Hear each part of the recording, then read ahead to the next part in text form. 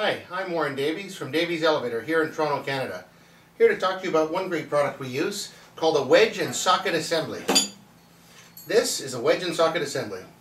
This is the socket, also known as a shackle. Socket, shackle rod, spring, some flat washers, nuts and a cotter pin to lock it at the bottom end.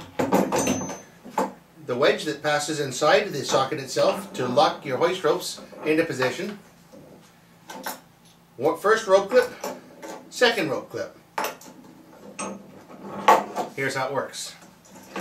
Take your wedge and socket assembly, pass your rope through. It comes through the flat end of the socket.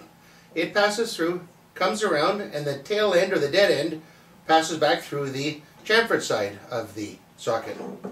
The wedge gets inserted at the same time the rope gets taken up. Rope passes underneath this wedge, back through, and then pops out on the outer side of the wedge, of the socket assembly, sorry. After you've got all that together, pull your ropes, tap the sides with a hammer to set the wedge perfectly into this socket. You're now set.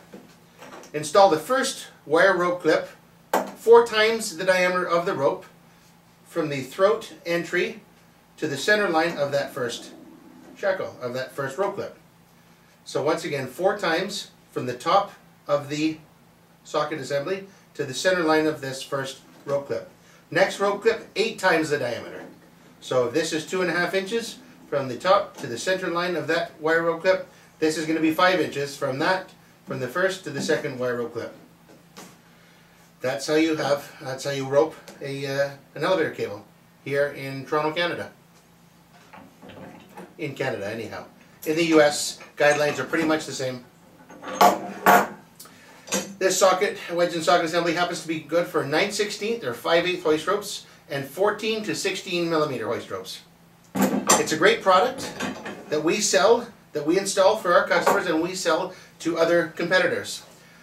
Davies Elevator sells parts 24 hours a day, 365 days a year.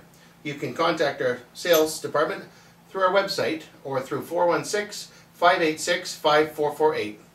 Another great product installed and sold by Davies Elevator.